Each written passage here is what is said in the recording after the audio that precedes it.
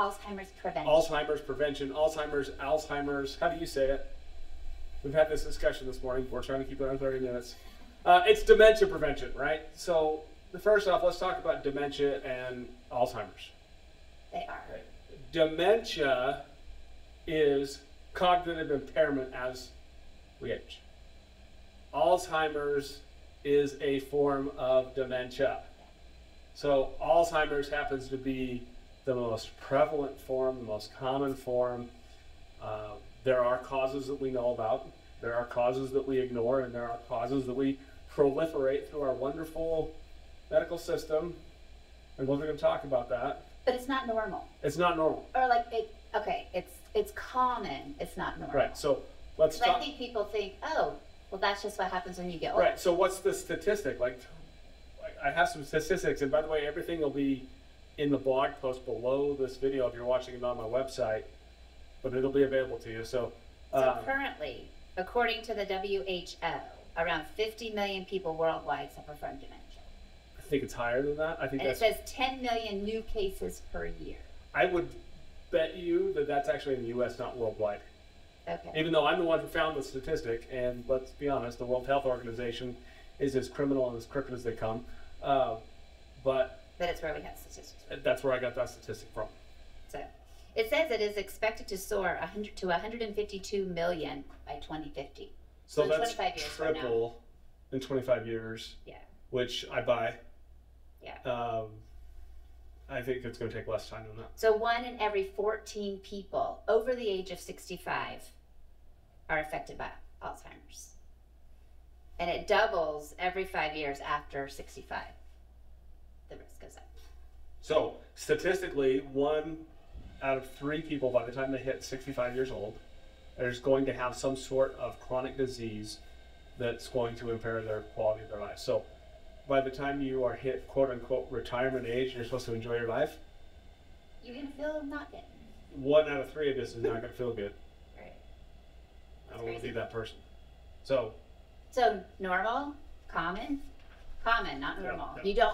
You don't have to age that way. Yeah. I think it's important we talk about the preface here, though.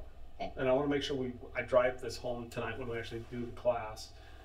The number one, before you do any of these 8 steps, the first thing you have to do is to turn off the TV. I also call it the stupid box.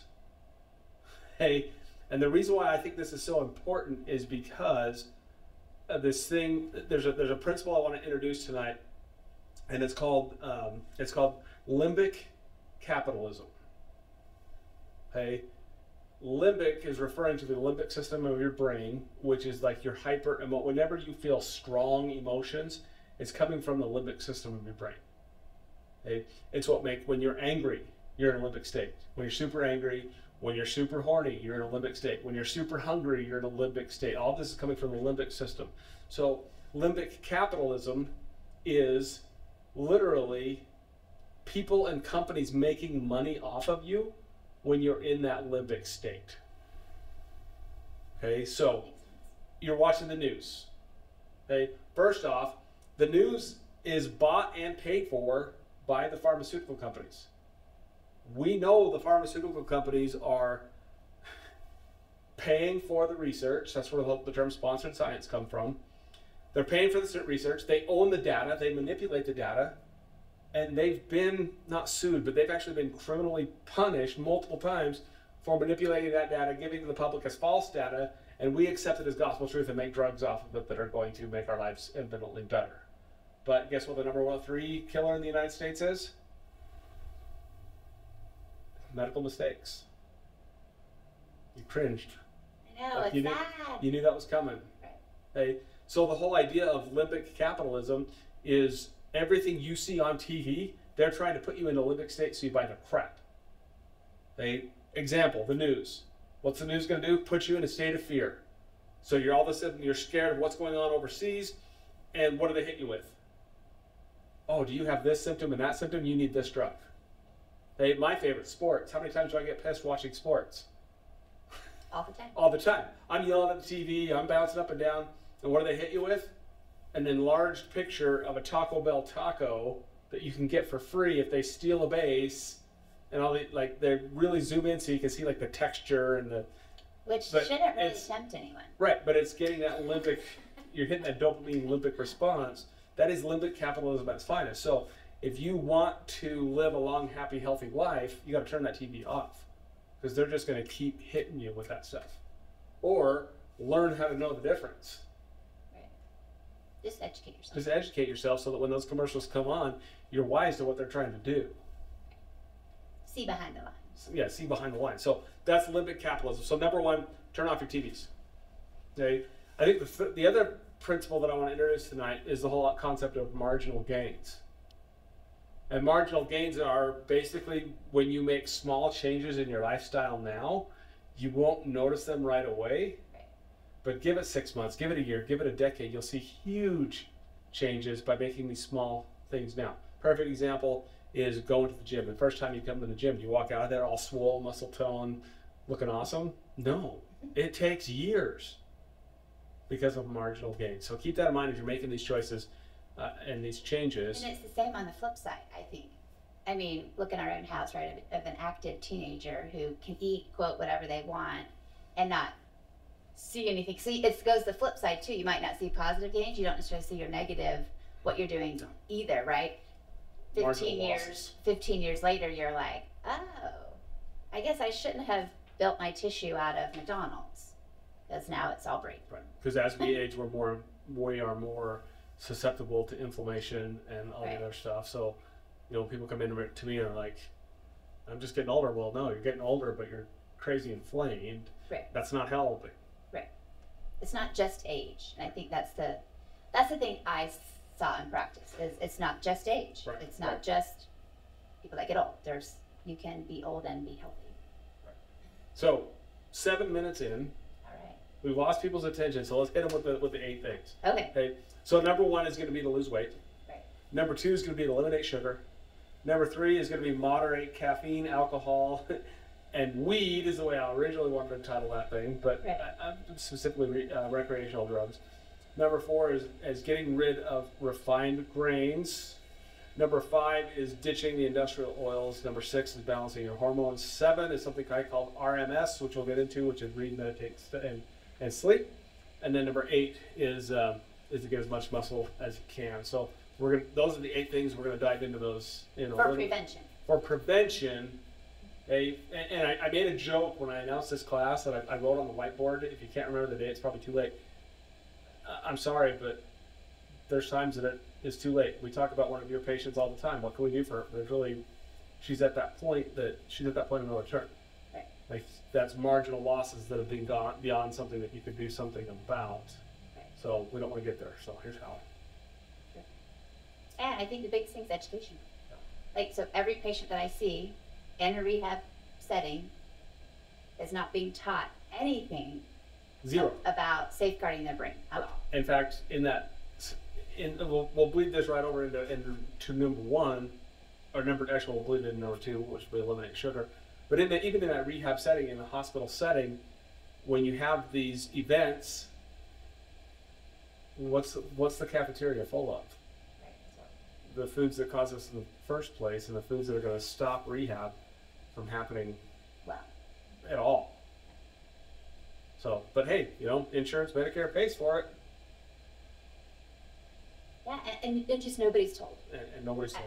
I think that's what breaks my heart, right? Like, I can very well see myself on that other side of just being a patient that, has something happen to them, and who do they trust? They do trust their doctor, right. And the doctors mean well, but the medical system is not as it should be. Totally broken. And so nobody is told. I get patient after patient. Nobody's told, hey, okay, early onset of dementia. That's a patient that I had, right? Early onset of dementia, like 60 years old, going downhill fast. No one's telling her, eliminate sugar, say goodbye to refined grains, moderate your caffeine. Like, that's not being talked about. It's simply, get some therapy, right? And therapy is helpful. Anytime you get therapy, it's helpful, but there's so much more to the picture. So I guess I had like that compassion for the patient, because they're wanting to do what's best, and they think they're following instructions. And they are. The instructions just are missing a lot of important things, and so I think that's hard. So, why don't you hit it with Okay, so number one, lose weight. This should be a no-brainer, but it's not. Well, I feel like no-brainer, but I genuinely, like, thinking, like, about people, I genuinely don't think people understand that weight has anything to do with the brain. Right. I see people thinking brain is like a different entity in your body. That's a thought process we need to stop. Right. We've got to stop like compartmentalizing our sicknesses and start looking at the body as a whole, because you really cannot affect the kidneys without affecting everything else. You can't affect the gut without affecting everything else. Right. You can't affect the musculoskeletal system But I think people think gain weight just means I will be overweight. Right. Period. And they think the answer is lose weight. Just need to reduce their calories. Right. But it's simply like, well, I'm okay being a little bit heavier. Not like, whoa, you're being heavier means brain health is going down. Like, I just don't think I don't think it's known. I genuinely don't think people know. So here's the deal. Okay, there are studies that have shown that the size of your gut is inversely proportional to your brain. Right. Which basically means the more gut mass you have, the less brain mass you have, because your brain's just not functioning the way that it should. So we know that belly fat and stress are directly related. High amounts of cortisol equals high amount of belly fat, period. And cortisol is over long periods of time is detrimental to brain health, and it'll actually shrink the matter inside of your brain, so you literally come up with a smaller brain. The other important thing with this I want to make is when we say lose weight, we mean you've got to do it the right way. Okay? The medical ways that are out there are a surgery to shrink or bypass your stomach, or what's popular right now is all the Ozempic, Wegovy stuff, right? At the end of the day, both of those mechanisms are 100% there just to reduce calories. Well, you can reduce calories all you want, but if you're not getting the proper nutrition, you're not going to feed your brain. And guess what? Your brain consumes 20% of whatever you put in your mouth. 20%.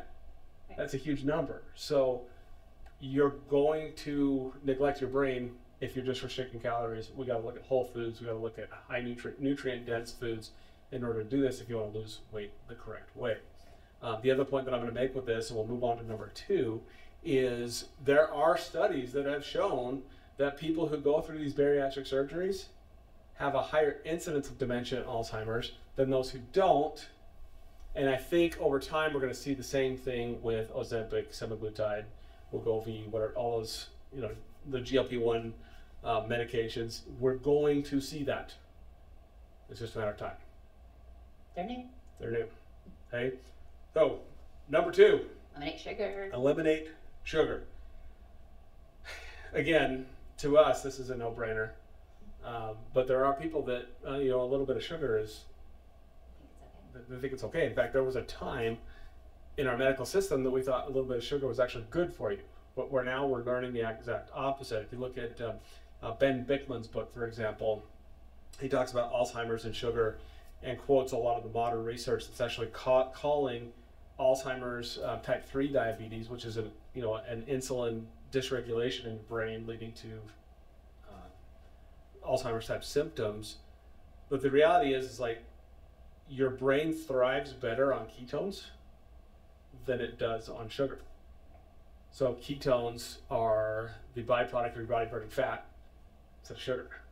So you've heard of the ketones or ketosis, ketogenic diets. That's what I was looking for. People do really well on that. Their brains actually improve when they do those types of diets. We're trying hard to introduce something here that's can help you stay in that state and make it sustainable. But the whole thought process, and I go back to one of my chiropractic school classes, even back in 2000, this is probably 2004, they were teaching that glucose, your brain needs glucose. And I remember the teacher was a bodybuilder, and funny dude, he was in the middle of lecture telling us this stuff, and he's just like, and he was in a cutting phase, so he's having 0 sugar and talking about how he just needs a freaking M&M because his brain needs it. Well, actually, it doesn't. It needs ketones. So this ties back into your experience in a clinical setting of doing rehab for the elderly and for people with brain issues. What are they feeding? I know they're waking up with juice and cinnamon rolls, and they're eating juice and cinnamon rolls before they go to bed for a bedtime snack. But this is what I think is interesting. I just had this thought was, I think when children are young, we'll make the joke. Everybody knows, nobody does anything about it, but everybody knows, oh, don't give the kids sugar, they're going to be hyper. Okay, well, where does hyperactivity stem from? Right? It's fueled by the brain. The brain is creating this behavior issue, and we'll accept it in a small child. I had a kiddo show up yesterday for speech therapy, and the mom was laughing because he was bouncing off the walls, which is I gave him a cupcake when he left school today. And he was literally, and we all accept it. We all recognize that as, oh, this is the product of eating sugar. But it's like we don't take that a step further to say, I wonder what's happening in my own brain. I'm an adult now, and it's not going to maybe make me hyper because I have the wherewithal to control myself. But like, it's doing something to my brain. In a child, we see it act out this way, and in an elderly, it's fueling. Like, you already have dementia, you just had a stroke. Like, we need brain healing food. And the rehab menu had no brain healing. Well, the rehab menu promotes what got them there in the first place, which is feeding 60, 70, 80 years of addiction. Because heaven forbid, we can't just take a pill, and we actually have to change our lifestyle to prevent that from happening in the first place. Well, it goes back to the economics part of this. Drug company doesn't make any money if you don't have to take those drugs. So that's number 2, that's sugar. So number 3, caffeine, alcohol, and weed. Caffeine, alcohol, and weed. I'm not going to spend a lot of time on this one. I'm going to refer people to Dr. Daniel Amen's work and his studies.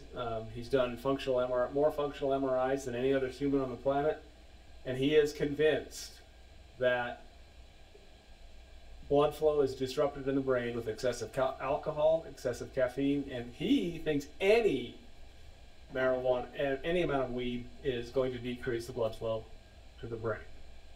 Now, I know we're going to get a little backlash from that, and fine, whatever. And people are going to say, well, moderation. It's kind of hard to argue with Dr. Amen. The research is solid. His research is pretty solid on those things are all going to decrease blood flow to the brain. And lo and behold, the second leading cause of dementia is vascular dementia. Where's it coming from? Which is blood flow, which is disrupted by sugar, inflammatory oils, which we're going to get to, but a lot by alcohol, caffeine, and weed. Leads right into grains. This is a great one, right? Because number 4 is refined grains. Here in our area, we get a lot of religious backlash from this because there's a belief that wheat is for man, which I don't disagree with.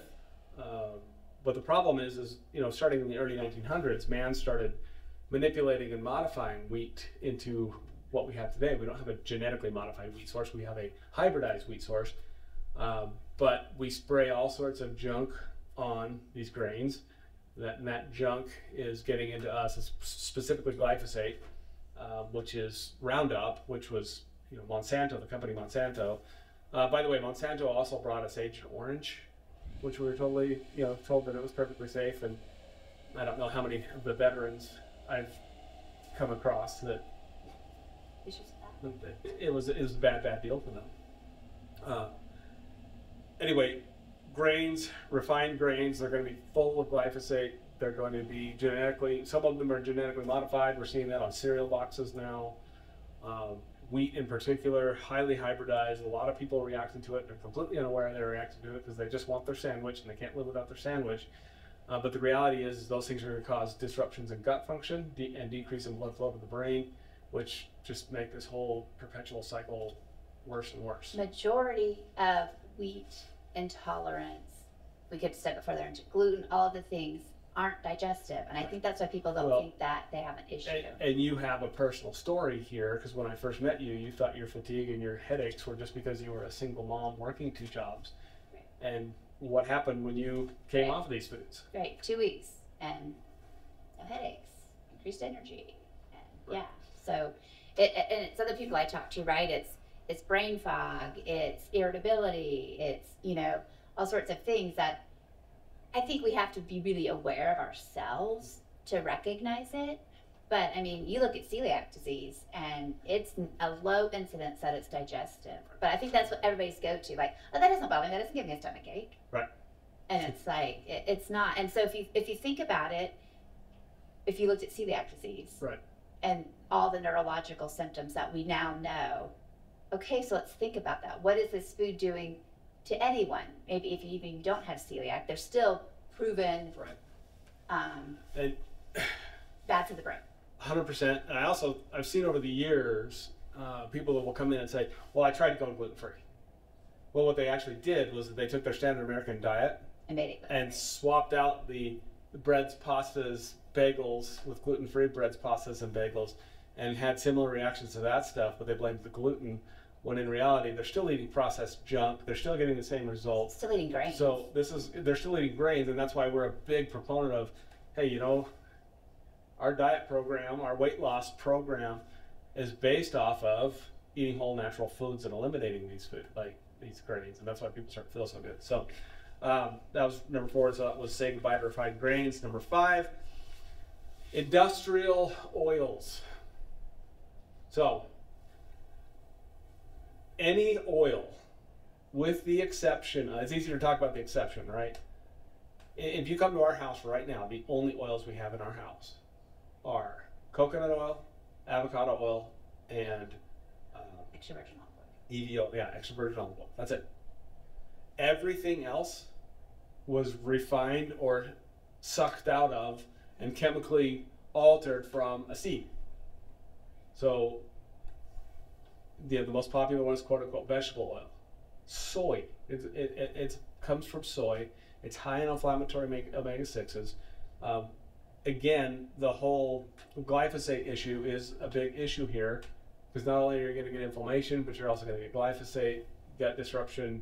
They're rancid. Rancid, abnormal brain chemistry, which I can make a pretty strong argument for our culture today and all the wacky, strange, it's like just yesterday, a American Airlines flight, Alaska Airlines flight had a off-duty pilot in the cockpit that jumped up between the pilots and tried to shut the engines of the plane down.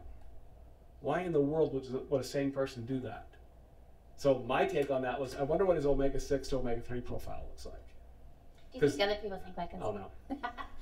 I wonder what his brain chemistry. And this is why we're goony, right? It's like this is why we're nerds. You see these weird occurrences, you see these violent people, and they have done studies that show that the omega-6 to omega-3 ratios in violent criminals are way higher than the standard. 10 to 1 is getting dangerous. These guys are like 60 to 1, 70 to 1 from consuming refined oils. And where is the most common source of refined oils?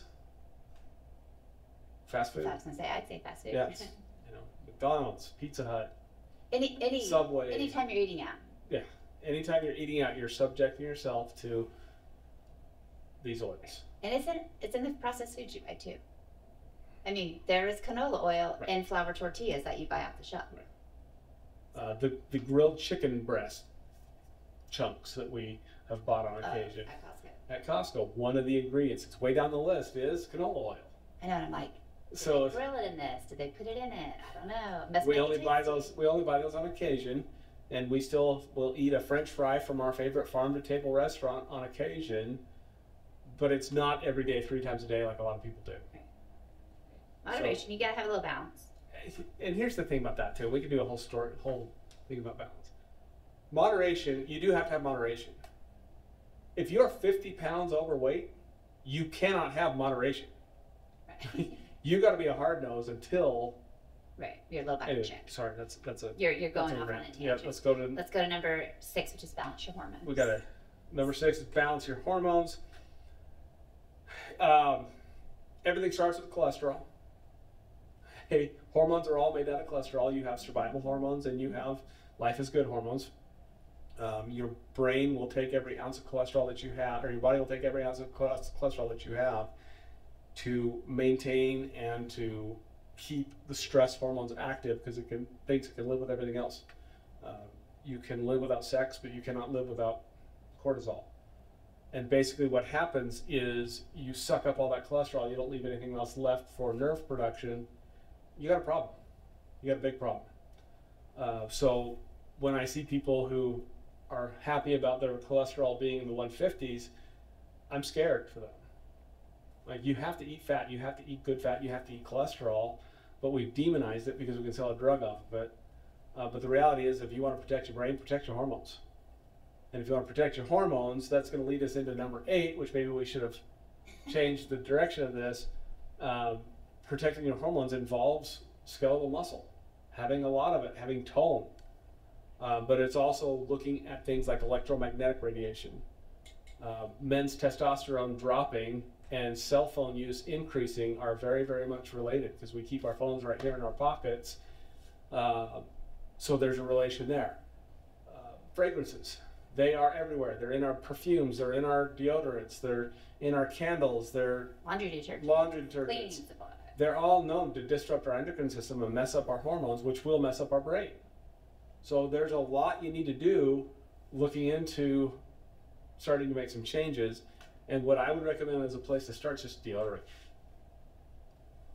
You know, you're putting aluminum and fragrance in your armpit every day. Highly absorbable into the most absorbable skin on your body, minus your mouth, and you're doing it every day.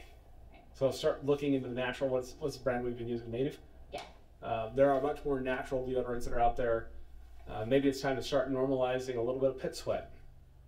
Like, we just think that's this like gross, horrific thing, but the reality is no, blocking your body's ability to sweat with fragrances and aluminum and dying of Alzheimer's, that's a horrible thing. Right. There's a relation there. But I think too, I know we have a couple more to talk about still, but all these things are like foundational. I think a lot of people, when you talk about brain health, it's like, okay, what supplements do I need to do, and what crazy, like, you know, even our show, right, biohacking, wellness, right? They want all the hacks, right? I'm going to cold plunge, I'm going to do this. It's like, if you don't have the basics down of simply having a healthy weight and making sure that your diet consists of whole foods, and that, like, you don't need to worry about whether or not you're cold plunging and taking a handful of supplements. It's marginal gains. Right? Cold plunging is awesome. I'll never tell anybody to not cold plunge. No, either. But if you're eating junk every day and not following these protocols and you're cold plunging, the only thing you're doing is freezing your ass off once a day. Right. That's it. Right. So it's like this is like the foundation. This is like the building blocks. If you do these things, then you can add all those fabulous things, and yes, you're going to be the person that's, you know, the 75-year-old that's doing the backflips off the cliff we see when we go boating, right? Like that can happen for you, but it's probably not going to happen if the only thing you're changing is adding in some crazy thing. I brought that up with him when I ran into the grocery store. He's like, I saw a video of you doing a backflip off of a boat. I was like, really? That's cool. He's like in his 70s. All right, so number 7, RMS. Okay. RMS, number 1 is read. Not on your phone. We have a library. When I say read, buy paper books. They cannot be canceled if they're on your shelf. We have a whole library of stuff that we've read, and we have on our Amazon store, there's books in there that are our favorites. But that's where you're going to get into this information, right? Because people will publish a book like John Abrams, his book Sickening, I freaking love it, that points out all the corruption that comes from the medical system. Google has the power to stuff that down into its searches so you'll never find it, but if it's on your bookshelf, they can't touch it. The Truth About COVID Vaccine, what's the one? The Truth About Anthony Fauci. It was John F. Kennedy or Robert F. Kennedy's book. I had to stop reading it because it made me so mad. But it's on the shelf, and no one can ever take that away from me. So, and you can just read other books too. You can, and I do. We do read for fun. I love, the whole, I'm just thinking of the light issue too, right? And like maybe not having your phone always with you. So. Right, your phone's giving off intense light that's affecting your brain chemistry. So reading your book right before bed calms you down, lowers your cortisol. The moving your eyes is brain exercises. You're cognitively thinking about other things. Right. You've got to read. Like, you've just got to turn your phone off and pick up a good book and get addicted to books. You will live longer and do that. Meditate. Tons and tons of research about meditation. It doesn't need to be big and fancy. It doesn't have to be like long either, right? You're just having a few minutes of reducing your stress. Yep. That's the key. Breathing exercises, prayer, like it's all fits into this meditation realm, but it's literally the act, the act of sitting in stillness. Like right now, if I pause for 30 seconds and just focus on my breath, I'm meditating. It doesn't need to be hard. It doesn't need to be hours a day. You can go as simple as looking up, 5-minute meditations on YouTube. You can be as complex as, Dr. Joe Dispenza and getting into his stuff where you can literally like change your world from the inside out, which is fascinating stuff. And then lastly on the RMS is sleep, 7 to 8 hours a day. If you want to live long, in about 7 hours, your brain starts to detox itself, starts to clean itself out. You need to prioritize that. And muscle, like if you're going to the gym every day but not sleeping, you cannot build skeletal muscle the same way if you don't sleep. And like sleep deprivation undoes things really fast. So that puts us right into number 8, which we'll wrap it up with. And we're not going to we've gone over our 30 minutes, but not by much. All right. And we'll wrap this up. Your brain needs fuel from the food, and it needs activation. Activation comes from reading, but mostly it's going to come from movement. It's going to come from muscle. Your muscles have receptors in them that are directly connected to your nervous system that tell your body how long and how strong that muscle is. So literally, the more muscle you have, the more input you have going to your brain, the longer you'll keep it alive, period. So people in the weight loss program, when they first come, I say number 1 priority, let's get X amount of pounds off you. Second priority, get shredded. Get muscle.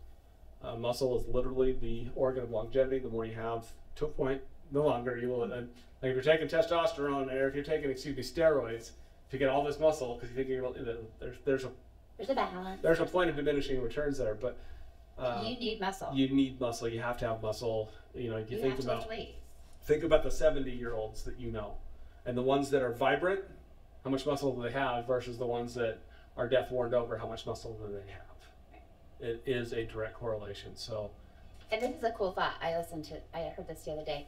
It's the only organ. Skeletal muscle is an organ, right? And it's the only organ you can manipulate. Like you have the power to manipulate it. Like you can't manipulate technically like your heart. You're not going to be like, oh, I'm going to grow my heart, or I'm going to grow my, shrink it. Like your muscle, you have total control over. Like you can change it. And if you grow your muscles, you will grow your brain. Right. That's it. There's 8 of them. Okay, so the thing that I love about this, I just want to wrap up with, is Alzheimer's, dementia, all of these things, yes, they are common. They are prevalent. The numbers show it. Nobody really talks prevention.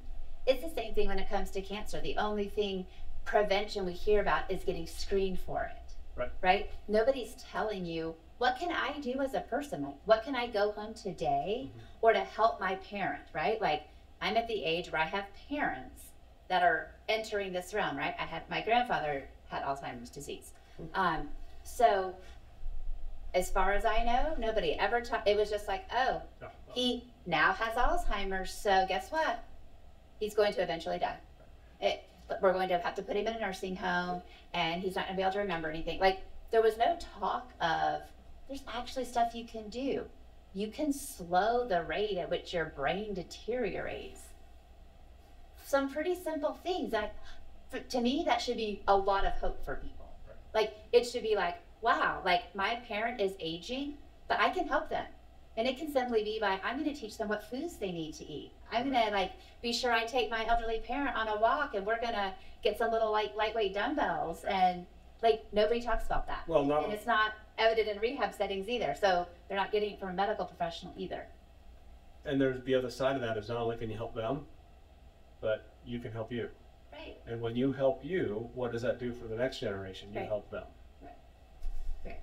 So it starts here. Like, if we're going to prevent it, thinking people that maybe already are on that slope, but I'm going to build muscle now, I'm eating well now, so that my brain has a fighting chance. Not against my genetics. Amen.